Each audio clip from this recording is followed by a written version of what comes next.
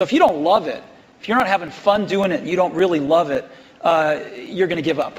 And that's what happens to most people, actually. If you really look at the ones that ended up, being successful, unquote, in the eyes of society, and the ones that didn't, oftentimes it's the ones that are successful loved what they did so they could persevere when it got really tough. And the ones that didn't love it quit because they're sane, right? Who would want to put up with this stuff if you don't love it? Okay, listen.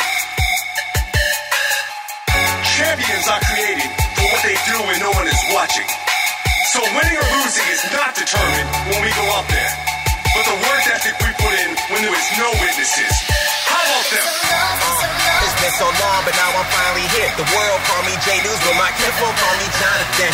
Enterprise my shit from a young age. I was hooping, then I switched it to this music like the haters hate the crossover. But my fans love me like I'm Jordan, cause I spit that inspiration like Nelson Mandela. Try to JFK my style, cause some critics say I'm wild. After all, I'm young, black, and free, so how you like me now?